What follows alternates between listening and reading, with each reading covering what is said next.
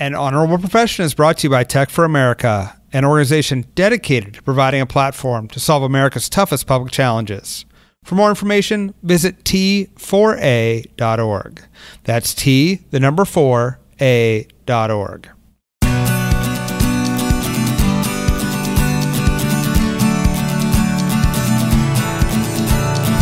Welcome to An Honorable Profession, a podcast giving America hope since 2018. I'm your host, Ryan Coonerty.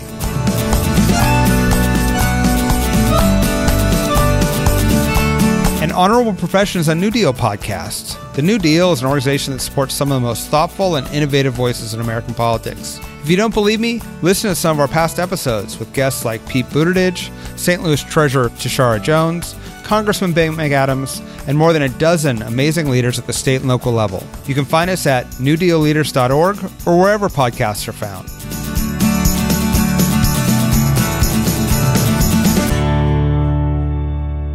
Today, I'm talking with San Jose Mayor Sam Liccardo. Sam is running a city of 1 million people in Silicon Valley. Today, we're going to talk about what he sees as these companies grow, disrupt, and change our lives and communities. He's a former prosecutor and a city council member, and most importantly, a forward-thinking and engaged leader. I think you'll enjoy this conversation as much as I did. Welcome to An Honorable Profession. It's a pleasure having you.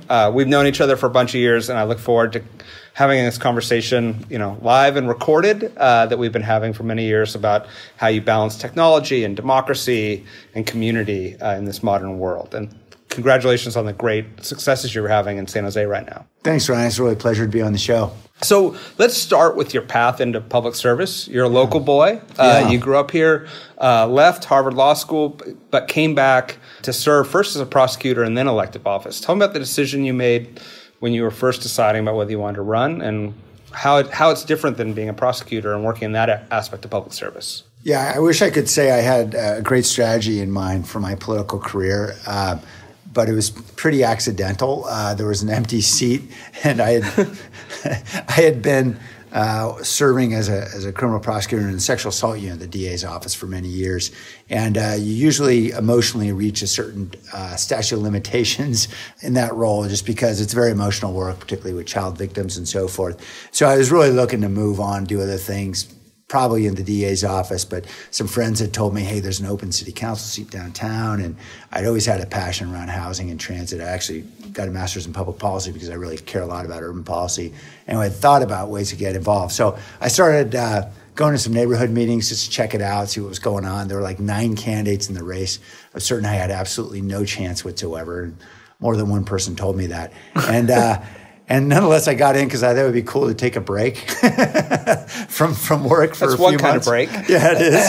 And I just started knocking on doors. I had a lot of fun, and it all worked out somehow. And tell me about knocking on that first door, or making that first fundraising call. Yeah. Like, how different is it than showing up and arguing in court and the other things that you had done, professionally previously? Yeah, you think that, a guy who'd had probably, 30 or 40 jury trials by that point would just feel naturally comfortable in front of people. But I was terrified knocking on doors and about twice as terrified raising money. And, of course, no politician likes raising money. It's just what you do, as you know. But what I learned after probably the third or fourth door of knocking was that this is actually a lot of fun. It's a great way to get to know a community and really understand what people care passionately about. And what I learned really was the best way to start a conversation is with a question, which is, what do you care about? What can we fix? What's going on in the neighborhood, and what's wrong with it, and what can we do? And usually people want to engage because people naturally, certainly in San Jose, and I know this is true in lots of other places, people naturally want their community to improve, and they'll engage with you when you start with a question. And speaking of questions, so we're sitting up here on the 18th floor looking out over Silicon Valley, and San Jose is obviously the major city in that. And this community has changed a lot from when you grew up here. Yeah. You've had major tech growth, which has created a huge amount of opportunity and also challenges. As cities around the country, and in fact around the world, start to try to adapt to the rise of technology and disruption, what's the lesson learned that you can share from ground zero here in Silicon Valley about how to interact with technology, how to embrace it, how to hold it accountable? Ryan, the lessons are still being learned, but certainly what we're seeing here in San Jose and a lot of other communities throughout the country where technology plays such a dominant role is as critically important as tech growth is to the future of our economy, and as good as it can be, we know it's also very polarizing economically. And there are just so many thousands of families that are being left out of the extraordinary prosperity that we have here. We see that in a myriad of ways, certainly with our fast-growing homeless population. And the great challenge, of course, is how we're going to enable more people to have the skills to be able to survive and thrive in a tech-enabled economy. And I don't think anyone's figured that out yet. This is not simple stuff. Can you talk about some of the things you're doing to try to create some equity in this new world? Yeah, we've launched a lot of different initiatives, and some are getting traction, and others are, we're still working on it. Most recently, we created a digital equity fund, essentially trying to conquer the digital divide. We have about 100,000 people here in San Jose, in the heart of Silicon Valley, who do not have any kind of broadband access in their homes.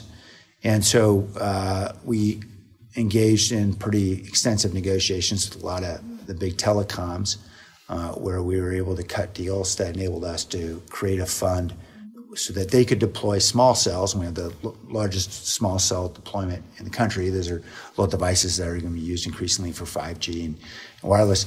And with that revenue, then we're going to be using a significant amount of that for infrastructure and devices to help low-income communities, particularly our youth, because we know we've got too many kids who are, doing their homework in a parking lot of a Burger King just to be able to get a Wi-Fi signal. We know that's a huge barrier for too many of our kids, and clearly that barrier is aligned along racial lines and economic lines. And I want to talk a little bit about that negotiation. I mean, you negotiated with the telecom companies around this. You've been a national leader in saying that while Amazon was out shopping for the best deal they could from different communities in terms of tax breaks around the country, that you weren't interested in offering tax breaks. And in fact, you're recruiting Google without any tax breaks and with a lot of conditions on how the community will benefit. Can you talk about both your philosophy around economic development and tax breaks, but then also sort of what you're doing with that specific deal to try to generate equity and, a positive benefit for the entire community? Yeah, this is a great challenge, I know, for lots of communities. How do you attract jobs at the same time that taxpayers reasonably expect that you're not going to give away the store in doing so? And, I worked very hard to try to see how we can grow tech jobs here in San Jose, just like any community would want to. But what we've generally found is that the incentives, tax benefits, subsidies, fee breaks generally don't have much role in the location decisions of tech employers. They're looking for talent first and foremost. They're looking for access to infrastructure, particularly transit. They're looking for places where their competitors might be in particular. They're looking for a lot of things, and whatever we can offer them is pretty much a rounding error on their quarterly balance sheet. And so, we learned the lesson after the redevelopment agency went away back in 2011. Throughout the state of California, we had these things called redevelopment agencies that were sort of cash cows for programs like this, for economic development. And the state eliminated them all, and it was probably a blessing for us because we stopped believing that we had to write a check to get someone interested in employing people here, and we started being more resourceful. And you have Google now coming to downtown San Jose. Can you talk about, sort of what you're asking for from them in order to see the benefits across your community? Yeah, the good news is, Google met with me a couple years ago in my office, and the senior team talked a little bit about their vision and what they want to do, and it all sounded fantastic. They're building out millions of square feet around our transit hub called Diridon Station, where we have several different transit lines converging in the core of our city. And this campus, which may be as many as 8 million square feet, which would be about 3 times the size of the Apple World headquarters, this is a really significant campus. And the one thing I said to them was, look, we can't give you any money. We don't have any money to give. We're broke like a lot of cities. And they say, we're not going to ask for any. We're not looking for it. Just treat us fairly. Treat us like you would treat others. We'll pay the fees as long as they're not exorbitant. And the good news is they've gone a step further. We just signed an MOU with them a few months ago that has them agreeing to pay for housing impact fee for the commercial development. We're going to impose that really throughout the whole downtown. They're going to be paying millions of dollars in community benefits as we expand the footprint, for example, by allowing them to build taller. In exchange for those entitlements, they'll be giving us some dollars. And they've committed to build housing integrated with their campus. And in particular, that 25% of that housing would be rent restricted and affordable. So those are all great benefits for our community. So I'm thrilled that they're willing to be so community-minded. I know not all employers are that way. And I don't pretend that all communities can get those kinds of deals. We had a very unique setup here. But what is clear is that whatever the assets are of the community, money does not make a tech company more interested. And I know there's been a lot of fallout since the Amazon mess in New York. But the reality is the billions of dollars that were being offered are just absolutely not going to pay in the long run. And taxpayers are really getting robbed. Yeah, absolutely. Absolutely. And it's money that can be spent in other places that can create a broader benefit. Absolutely. So we have a bunch of 20, and every day it's growing more, Democratic candidates for president. And they're all seeming to struggle a little bit with negotiating how they talk about technology. Let me interrupt you there, Sure. because that's actually the main reason why I'm on your show, Ryan. Because I heard you had Pete Buttigieg, and I listened to it. It was fantastic. But he did not announce his candidacy for presidency. So this is my opportunity now. You're 21? I'm announcing it for 2028. Just in advance, give myself some runway. But you heard it here first on the Ryan Coonerty Show. Thank you. Yeah. It's an honorable profession exclusive. Yeah. So how do you, when all these candidates come knocking on Silicon Valley's door and they call you and they're like, Sam, how should I talk about tech to the rest of the country? What's should the Democratic Party's stance around technology be, do you think? I think there's been a lot of tech bashing nationally, and I don't think it's good for the country. I know it's not good for tech, but in the long run, it's going to set us back a long way.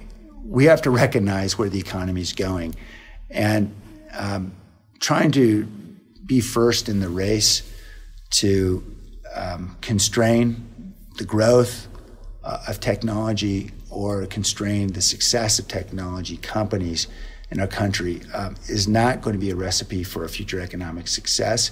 We know that these companies are very mobile, they're very nimble, they're already all over the world, and if they're not going to grow here, they'll simply choose to grow somewhere else. And so I think we need a relationship really founded on a little more mutual respect. Not to say that all technology companies are good. We know there are companies that are doing bad things, and we need regulation to protect consumers, we need regulation to protect workers. But we also need to recognize where the future is. And we're simply never going to recreate the coal jobs and the steel jobs, although I know certainly our president is working very hard in that regard, and I'm sure he can cite some very modest short-term successes. But those jobs are going to go away as soon as the tariffs go away, the quotas evaporate, whatever they might be. And in the end, we've got an economy that is rapidly digitizing, it's rapidly moving toward AI and a whole host of different technologies, and we've got to be nimble enough to move with it. And so I'd like to see Democratic Party embrace that more and recognize that there can be a collaborative relationship with tech.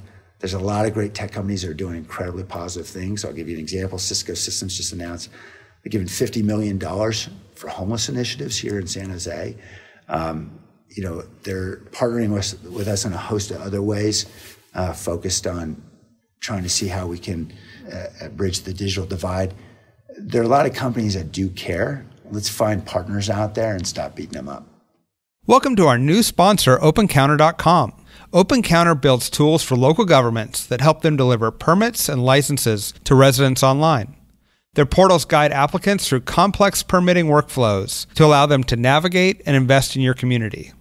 Designed to lower transaction costs, increase transparency, and empower economic development, OpenCounter is a vital tool for communities big and small across this nation, including Atlanta, Charlotte, Indianapolis, Oakland, and San Diego. Check out opencounter.com to see what they can do to modernize your community's approach to permitting and licensing.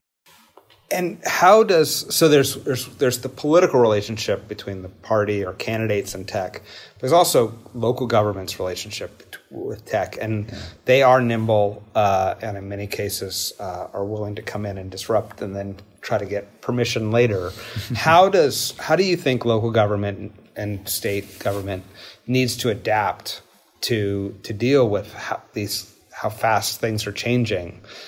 Certainly people can't wait years and years and years for us to go through processes to approve what they want to do. What are you doing in San Jose here to try to adapt local government to the new realities? And you're right. We do need to learn how to be more nimble. I think we also need to be clearer about our objectives because I find that when we set the ground rules early, companies will understand what they need to jump over or through, and if they don't like it, they'll leave, but at least everybody understands the rules.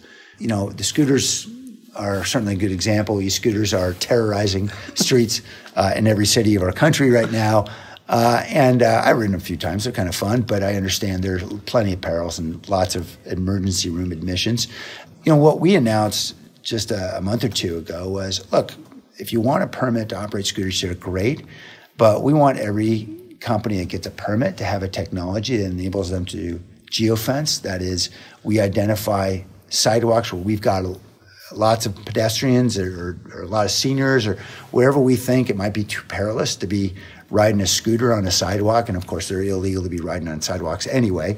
And we want you to be able to deploy technology that essentially keeps these things off of sidewalks where we know they shouldn't be anyway. Those kinds of ground rules create clarity. And what we found from two of the companies was, hey, we accept the challenge. We want to be the first to develop this because we know other cities are going to probably require this too. And if we can be first out of the gate, there's a market advantage for us.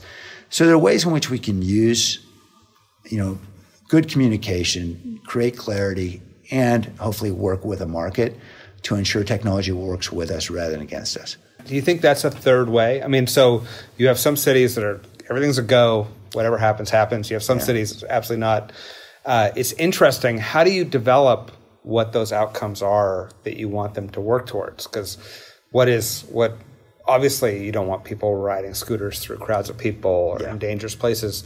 But you have to be nimble enough and have community conversations enough to think through what it is that you want at the end of this, so that they can build the technology and hopefully abide by the regulations. How do you talk to your community and or talk to your department heads when these things come on? Because I think people's initial reaction is just to say no. And so how do you get them to say yes with conditions? Yeah, get them to maybe. You're right. I mean, it's something of the Goldilocks approach here. And we don't want to just say no because there are great advantages, certainly. In the case of scooters or electric bikes, certainly mobility. And what we're seeing more and more is opportunities for folks who are not able to afford cars to actually be able to get to work and school. So, certainly it is hard to anticipate all the iterations and impacts of technology and what it's going to do in our cities. We spend a lot of time watching other cities and figuring out what's going on and learning. And we're all making mistakes along the way, and we have to learn from each other's mistakes. That has been helpful for us as we think about, for example, privacy, which I know is a huge challenge for cities to figure out. A lot of IoT infrastructure is being deployed out there. It's getting a lot of data. And some of that data is data I think all of us would prefer not to have in the public realm.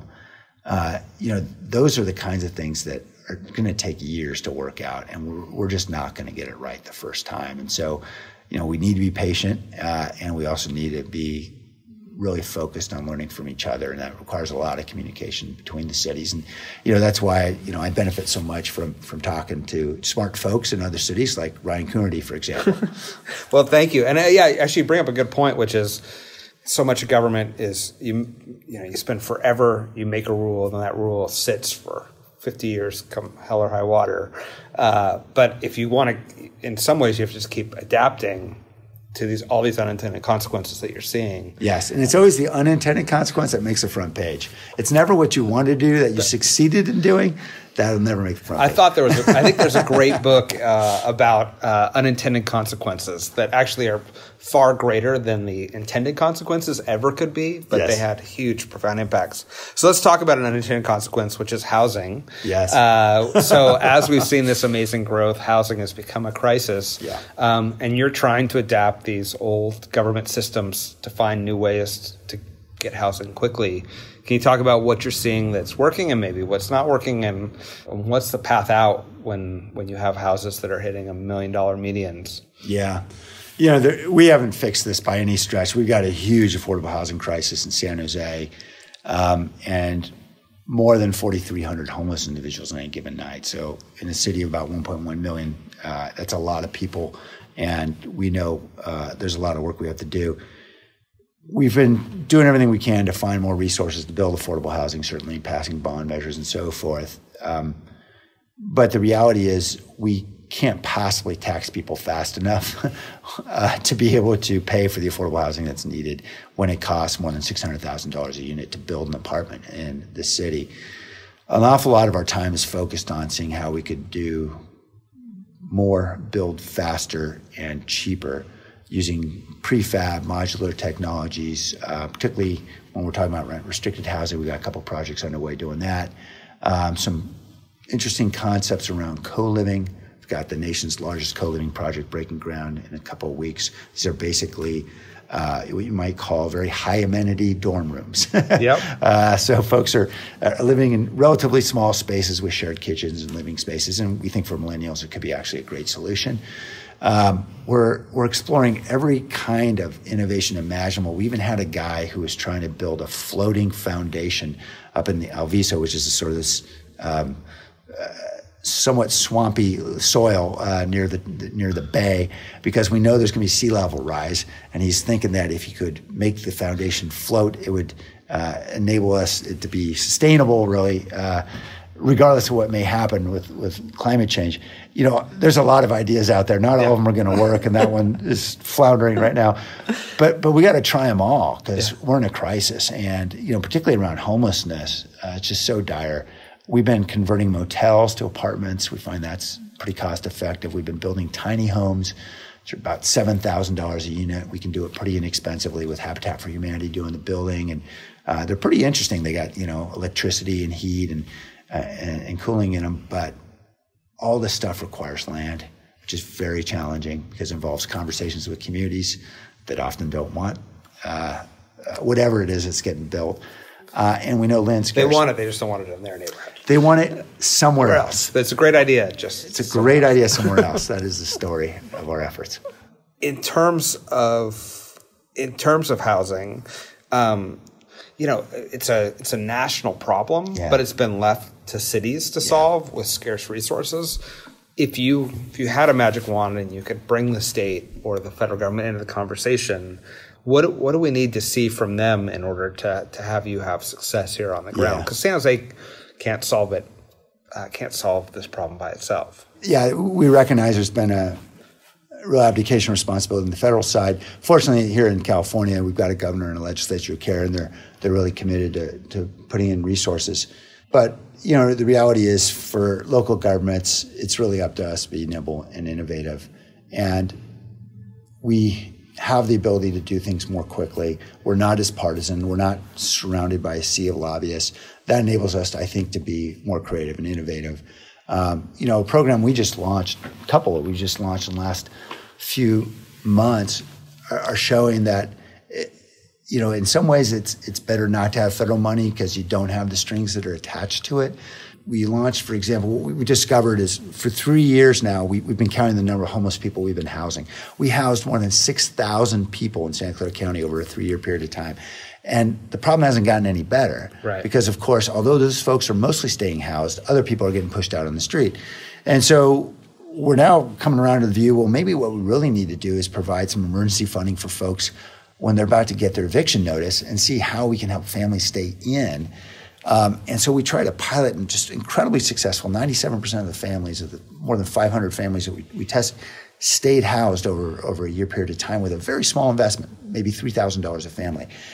And so it just helps them make rent in the months where it's tough. Exactly. And we know, it's the crisis. It's somebody lost a job. It's the health crisis, whatever it might be, that pushes somebody out. And when they're out, then that's a much more expensive problem to solve, and obviously a whole lot more impactful in terms of human misery. So having a prevention program can do so much wonders, but you'll never get federal funding for it.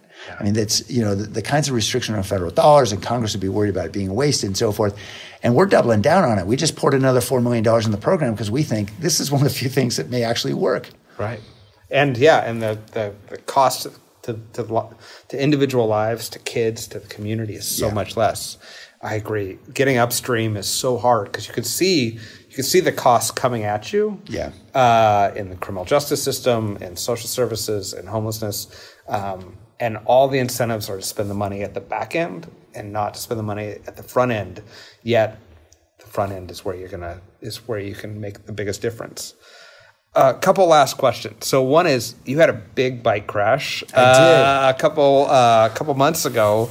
One, how are you doing? And two, it's one thing to sort of injure yourself when you're a private citizen and have to recover. It's another thing to have to injure yourself and then go to press conferences. Still high on painkillers. Yeah, still high on painkillers and people talking about it. So that was cool. So what's it like to sort of recover from a major injury in the public eye? It's a weird phenomenon.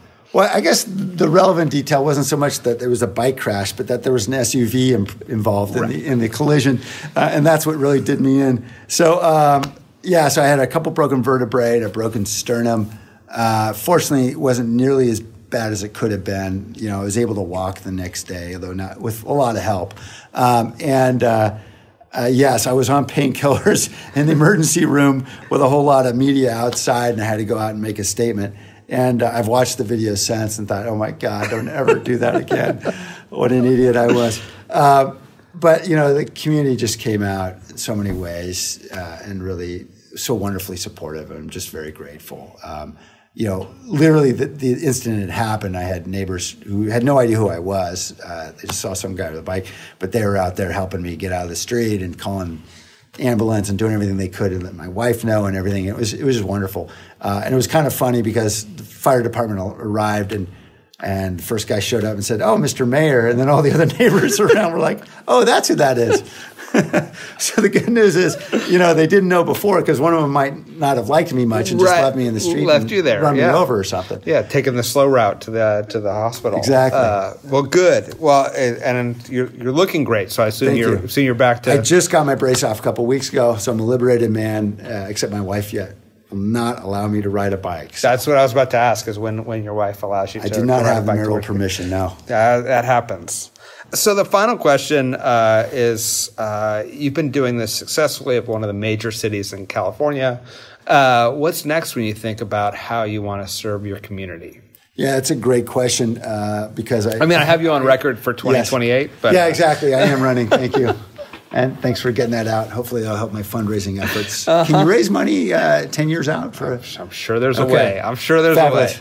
a way. So the short answer is I don't know, and I'm not saying that to be coy. I've got roughly 4 years left here in this term, and then I have to go get a real job, probably. What I know is that there's not a better job in government, in my view, than being a big city mayor, because you can get so much done. You can see what you're doing in real time. You can actually see progress. I know people in Congress who have been there for more than a decade who can't get a bill passed. I mean, it's not all jobs in government are fulfilling and meaningful as this one. And so I love the job I got. And if I didn't have term limits and my wife were able to let me, I'd probably do this for the rest of my life. Yeah, it was the mayor of Charleston, he was there for like 50 years. Oh, yeah. And it seemed like a pretty good gig, right? You're making a big difference in your community, and then you're home at night. Especially Charleston, they got all those great restaurants. Yeah, right? Exactly, exactly. Well, Sam Liccardo, thank you for joining us today. It's been an honor talking with you, and I think I'm hoping you give us all a little insight and path forward to the future as we look at technology and innovation and how we're going to actually make it work for everyone in our communities. Thanks, Ryan. It was fun.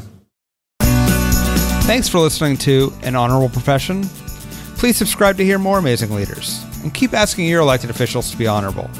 Boots Road Group produced this podcast.